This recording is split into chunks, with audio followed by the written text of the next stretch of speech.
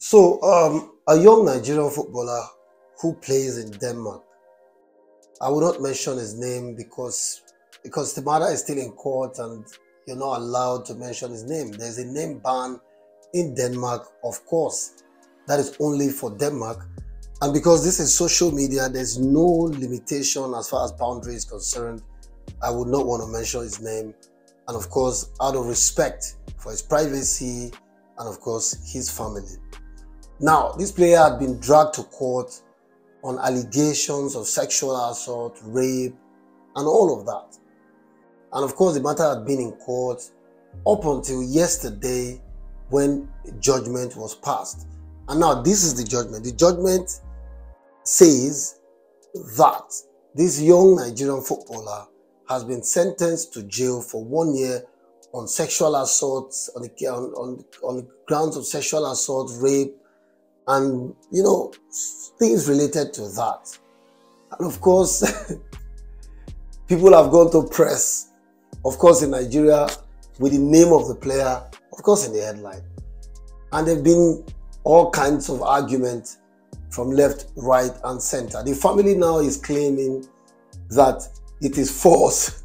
The report is not true, that the player is not in jail. Now, here is the reason. Now, here's what's happening. Here's what has happened. The player has appealed the judgment. Now, that's an information I needed to pass.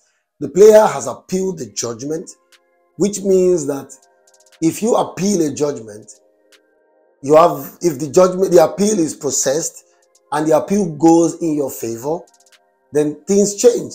But if the appeal doesn't go in your favor, the judgment stands, which means that if his appeal fails, he will go to jail. But as we speak, because he has appealed the judgment, he cannot go to jail. These are things that we've experienced even in our personal lives. I've had sometimes traffic offenses here in Germany. There was a time I drove with an expired number plate. The number plate expired yesterday. It was a short number plate. I bought a car. I registered it for 5 days. The number plate expired yesterday. I didn't take note. So I drove the car. The police accosted me. And they gave me a fine of 1,000 euros. When they gave me that fine, it doesn't mean I had to pay immediately. You have right to appeal. And I appealed. And then the fine was reduced to 300 euros. So you can use this example also for this case. This guy has appealed the judgment. And that means he will not be in jail until that appeal is processed. So, but the story that he's been sentenced to 1 year in prison is not false. So get it right. It's not false. I know that there are people trying to do damage control. I understand that. Because obviously we pray that end of the day he succeeds or he survives. Because we don't pray that this thing happens to a young player who is just growing, who has a lot to offer. My wish, my prayer is that his appeal goes well and he doesn't go to jail. But to set the record straight, he's been sentenced to prison for 1 year. The biggest Danish newspaper, Extra Ballot or Extra Blatt, reported it. Of course, they didn't mention name because obviously it would be illegal in Denmark. But outside of Denmark, anyone who has reported the story is right to do so.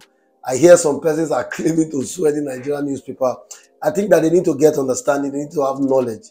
Because this thing it might be ordinary, it might be simple, but it's also complex. Before doing this video, I've consulted very well, spoken to my lawyer friends before deciding to make this video. So if you make an appeal, if the appeal goes in your favor, things will change. But if it doesn't, judgment stands. So if the player's appeal doesn't go through, he will still go to jail for 1 year. But we don't pray for that. So I'm just trying to set the record straight for the purpose of education and information. But we want to wish him the best. We pray that he survives this.